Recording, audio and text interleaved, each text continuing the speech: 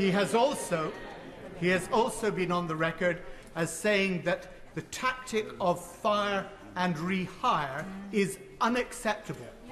Surely the best way of ensuring that we have a high-wage economy is to work with the private member's bill to make sure that we do end that tactic of fire and rehire.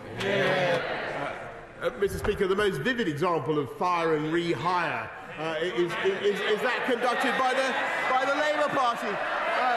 If I recall, the leader of the Labour Party himself fired his deputy leader and then rehired her as Shadow Chancellor of the Duchy of Lancaster, Mr. Speaker, and Shadow Secretary of State for the Future of Work.